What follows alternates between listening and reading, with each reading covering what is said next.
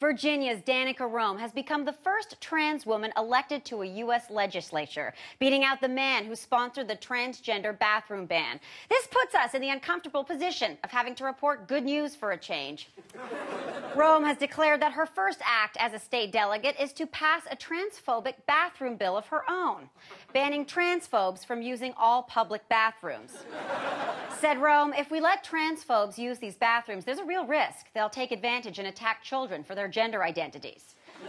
When asked what transphobes were supposed to do, Roem suggested they find a toilet someplace more appropriate, like under a rock or in the past.